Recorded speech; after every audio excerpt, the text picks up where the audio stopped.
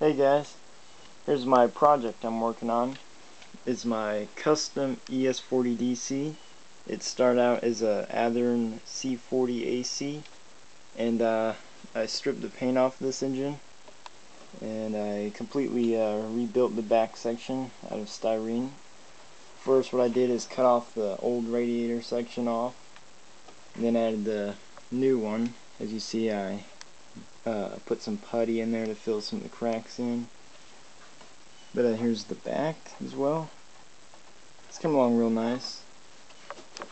And I also patched in the front headlight and relocated the new headlight area because Norfolk Southern has them on the top of the cab. So I got that much done, and I'll make another video. And thanks for watching. See ya.